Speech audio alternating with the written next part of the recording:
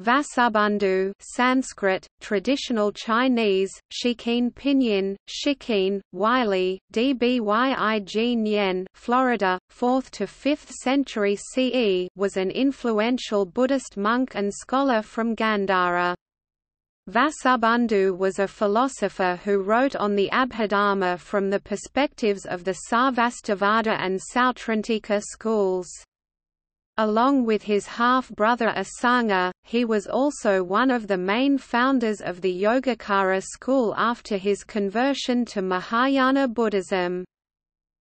Vasubandhu's Abhidharma commentary on the treasury of the Abhidharma is widely used in Tibetan and East Asian Buddhism as the major source for non-Mahayana Abhidharma philosophy.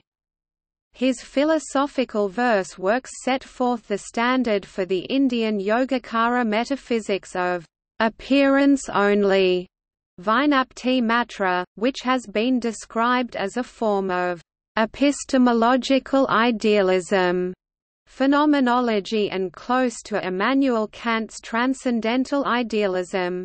Apart from this, he wrote several commentaries, works on logic, argumentation and devotional poetry. Vasubandhu is one of the most influential thinkers in the Indian Buddhist philosophical tradition. In Jodo Shinshu, he is considered the second patriarch, and in Chan Buddhism, he is the 21st patriarch.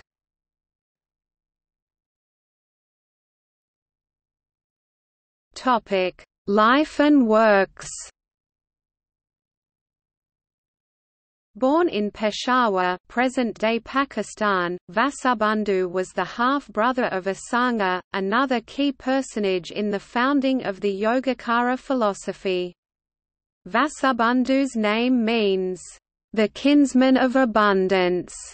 He and Asanga are members of the Six Ornaments, or six great commentators on the Buddha's teachings. He was contemporaneous with Chandragupta I, father of Samudragupta. This information temporarily places this Vasubandhu in the 4th century CE. The earliest biography of Vasubandhu was translated into Chinese by Paramartha 499–569. Vasubandhu initially studied with the Buddhist Sarvastivada, also called Vaivorsika, who upheld the Mahavivasa school, which was dominant in Gandhara, and then later moved to Kashmir to study with the heads of the orthodox Sarvastivada branch there. After returning home, he lectured on Abhidharma and composed the Abhidharma Kosakarika verses on the treasury of the Abhidharma, a verse distillation of Sarvastivada Abhidharma teachings, which was an analysis of all factors of experience into its constituent dharmas, phenomenal events. However, Vasubandhu had also begun to question Sarvastivada orthodoxy for some time, and had studied with the Sautantrika teacher Manoratha. Due to this, he then went on to publish an auto-commentary to his own verses, criticizing the Sarvastivada system from a Sautrantika viewpoint, also called Darstantika. He is later said to have converted to Mahayana beliefs under the influence of his brother Asanga, whereupon he composed a number of voluminous treatises, especially on Yogacara doctrines and Mahayana sutras. Most influential in the East Asian Buddhist tradition have been the Vimsati Karvanaptamatratajati, the 20 verses on consciousness only, with its commentary Vimsati Kavti, the Trimsika Vinaptamatrata, the 30 verses on consciousness only, and the Three Natures exposition, Trisvabhavanirdesa. Vasubandhu also wrote a texts on Buddhist hermeneutics, the proper mode of exposition, Vyayayukti. Vasubandhu thus became a major Mahayana master, scholar and debater, famously defeating the Samya philosophers in debate in front of the Gupta king Vikramaditya, variously identified as Chandragupta II or Skandagupta, at Ayodhya, who is said to have rewarded him with 300,000 pieces of gold. Vasubandhu used the money he made from royal patronage and debating victories to build Buddhist monasteries and hospitals. He was prolific, writing a large number of other works, including Pankaskanda Prakarana, explanation of the 5 aggregates, Karmasiddhi Prakarana, a treatise on karma, Vyayayukti, proper mode of exposition, Vadavidhi, rules for debate, Katursatika Sastra, Mahayana Satadharma Prakasamukha Sastra, Amitabha Sutropadesa, instruction on the Amitabha Sutra, discourse on the Pure Land, Vinaptamatrata Sastra, treatise on consciousness only, Mahayanasamgrahabhasya, commentary to the summary of the great vehicle of Asanga, Dharmadharma Tavabhagavti, commentary on distinguishing elements from reality, Madhyantavabhagabhasya, commentary on distinguishing the middle from the extremes, Mahayana Sutralamkarabhasya, commentary on the ornament to the great vehicle discourses, Dasabhumakubhasya, commentary on the 10 stages sutra, commentary on the Aksyamatinirdeša Sutra, commentary on the Diamond Sutra, commentary on the Lotus Sutra, Paramarthasaptati, a critique of Samya.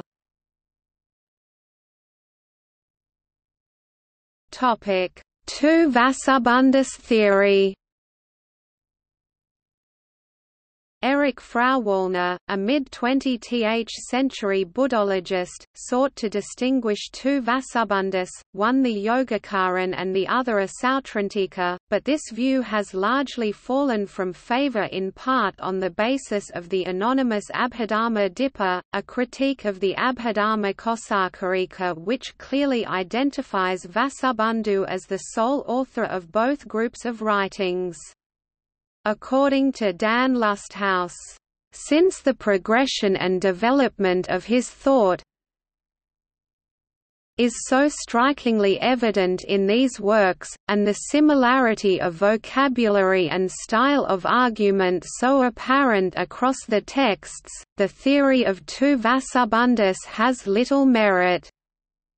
Scholarly consensus on this question has generally moved away from Frauwallner's two authors position. Topic: Philosophy.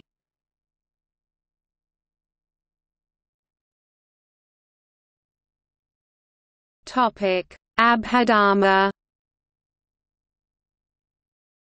Vasubandhu's verses on the treasury of the Abhidharma contains a description of all 75 dharmas, phenomenal events, and then outlines the entire Sarvastivada doctrine including meditation practices, cosmology, theories of perception, causal theories, the causes and elimination of moral problems, the theory of rebirth, and the qualities of a Buddha. The Treasury and its commentary also expound all kinds of arguments relating to the Sarvastivada Abhidharma and critique those arguments from a Sautantrika perspective in the commentary. Major arguments include an extensive critique of the self Atman and Pudgala and a critique of the Sarvastivada theory of the existence of the dharmas of the three time periods past, present and future. In the Treasury, Vasubandhu also argued against a creator god Ishvara and against the Sarvastivada theory of Avanaptarupa. unperceived physicality, or invisible physicality.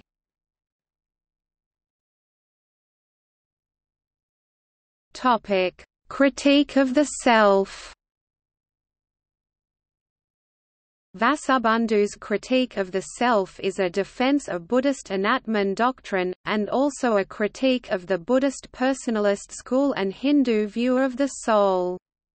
It is intended to show the unreality of the self or person as over and above the five skandhas, heaps, aggregates which make up an individual.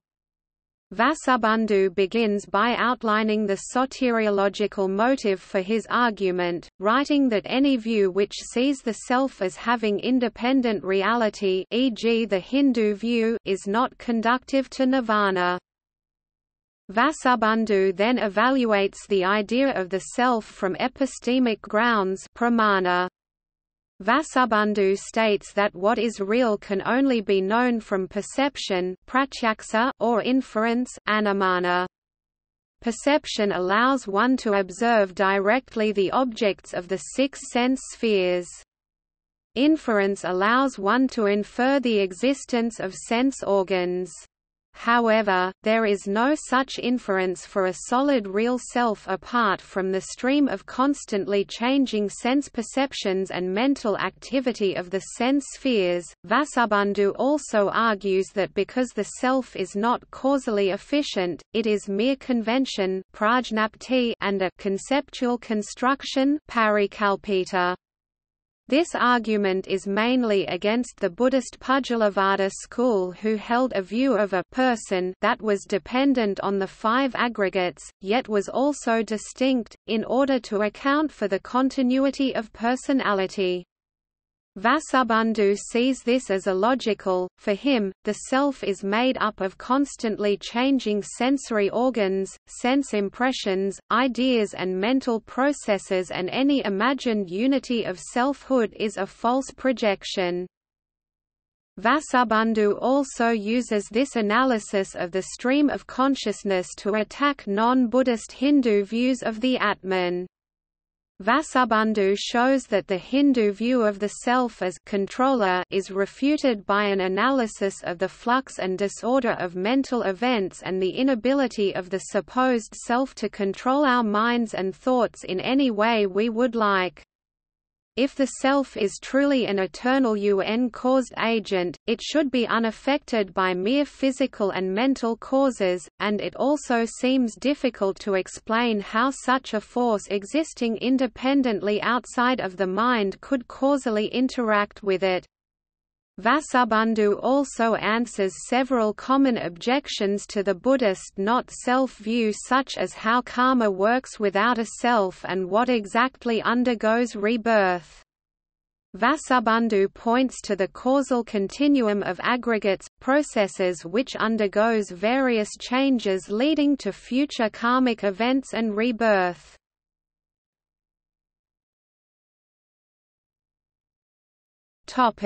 Momentariness. During Vasubandhu's era, the philosophy of space and time was an important issue in Buddhist philosophy. The Sarvastivadin tradition which Vasubandhu studied held the view of the existence of dharmas, phenomenal events, in all three times: past, present, future. This was said to be their defining theoretical position, hence their name. Sarvastivada is Sanskrit for theory of all exists. In contrast to this eternalist view, the Sautrantika, a rival offshoot, held the doctrine of extreme momentariness, a form of presentism. Only the present moment exists. In the Abhidharma Kosakarika, Vasubandhu puts forth the Sarvastivadin theory, and then in his commentary Bhashya, he critiques this theory and argues for the momentariness of the Sautrantika. He also later wrote the Karma Siddhi Prakarana, exposition establishing karma, which also expounded the momentariness view Kasanikavada. Vasubandhu's view here is that each dharma comes into existence only for a moment in which it discharges its causal efficacy and then self-destructs. The stream of experience is then a causal series of momentary dharmas. The issue of continuity and transference of karma is explained in the latter text by an exposition of the storehouse consciousness, alayavijnana, which stores karmic seeds bija and survives rebirth.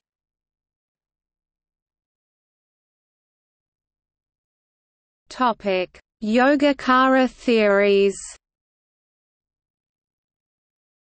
According to Dan Lusthaus, Vasubandhu's major ideas are: whatever we are aware of, think about, experience, or conceptualize, occurs to us nowhere else than within consciousness.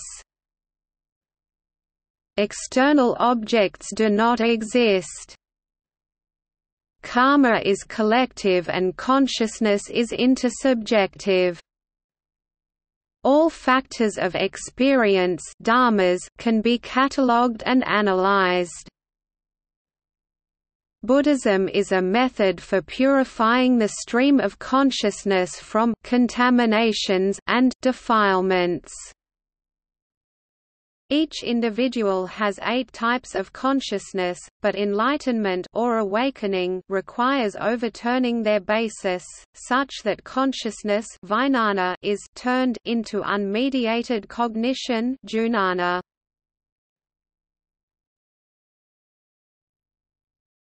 Topic: Appearance only.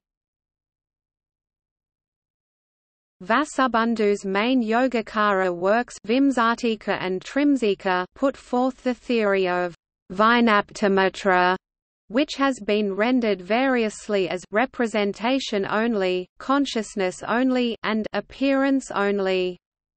While some scholars such as Lusthaus see Vasubandhu as expounding a phenomenology of experience, others Sean Butler see him as expounding some form of idealism similar to Kant or George Berkeley. The 20 verses begins by stating, in Mahayana philosophy, reality is viewed as being consciousness only.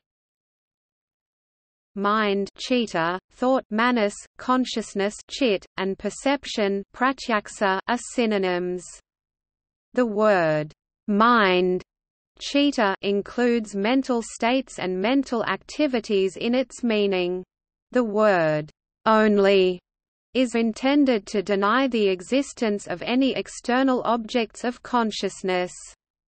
We recognize, of course, that mental representations seem to be correlated with external non-mental objects, but this may be no different from situations in which people with vision disorders see hairs, moons, and other things that are not there. One of Vasubandhu's main arguments in the 20 verses is the dream argument, which he uses to show that it is possible for mental representations to appear to be restricted by space and time. He uses the example of mass hallucinations in Buddhist hell to defend against those who would doubt that mental appearances can be shared. To counter the argument that mere mental events have no causal efficacy, he uses the example of a wet dream.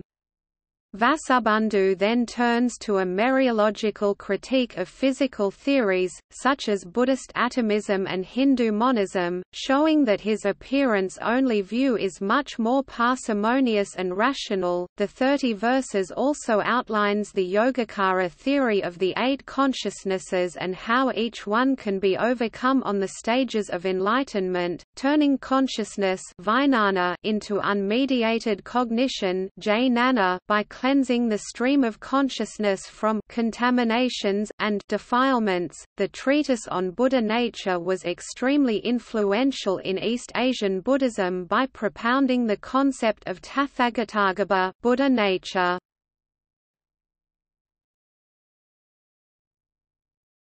Topic: Three natures and non-duality.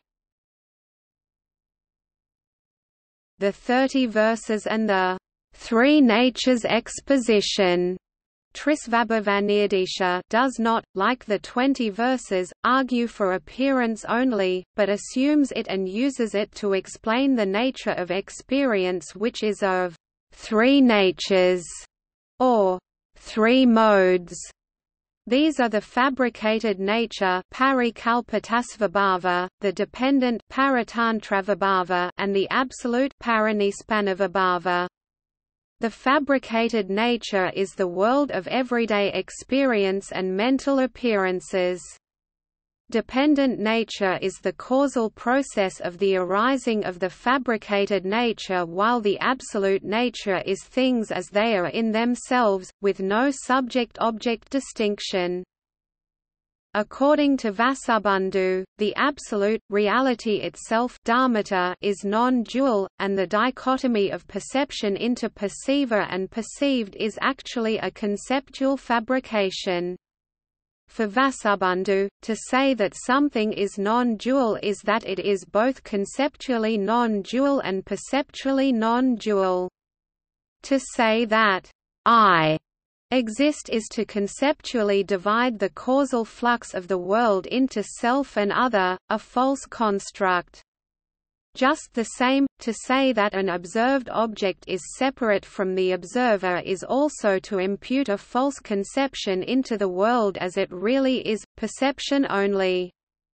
Vasubandhu uses the analogy of a magician who uses a magic spell dependent nature, conceptual construction to make a piece of wood the absolute, non-duality look like an elephant fabricated nature, duality.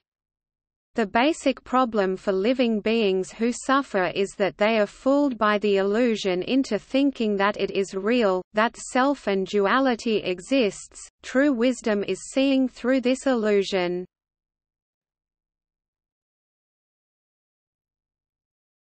Topic: Logic. Vasubandhu contributed to Buddhist logic and is held to have been the origin of formal logic in the Indian logico-epistemological tradition. Vasubandhu was particularly interested in formal logic to fortify his contributions to the traditions of dialectical contestability and debate. Anaka 2005, p. 31 holds that a method for argumentation is the only work on logic by Vasubandhu which has to any extent survived. It is the earliest of the treatises known to have been written by him on the subject. This is all the more interesting because Vada Vidhi marks the dawn of Indian formal logic. The title, "Method for Argumentation", indicates that Vasubandhu's concern with logic was primarily motivated by the wish to mold formally flawless arguments, and is thus a result of his interest in philosophical debate. This text also paved the way for the later developments of Dignaga and Dharmakirti in the field of logic.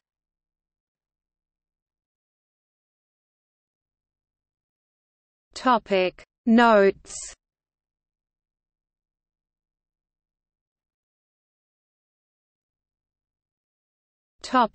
Works. Abhidharma Kosha Bhashyam 4 vols, Vasubandhu, translated into English by Leo Prud'hon, based on Louis de la Vallée-Poussin's French translation, Asian Humanities Press, Berkeley, 1988–90. L'Abhidharmakosa de Vasubandhu, traduit et annoté par Louis de la Vallée-Poussin, Paul Guthner, Paris, 1923–1931 Volume 1 Volume 2 Volume 3 Volume 4 Volume 5 Volume 6 Internet Archive PDF. Stephen Anaka, 7 Works of Vasubandhu Motilal Banarsidass, Delhi, 1984, 1998. Ernst Steinkellner and Zhu Juli eds. Vasubandhus Pankaskandaka, Wien, Verlag der Österreichischen Akademie der Wissenschaften, 2008. Sanskrit texts from the Tibetan Autonomous Region, 4. Dharmamitra, trans.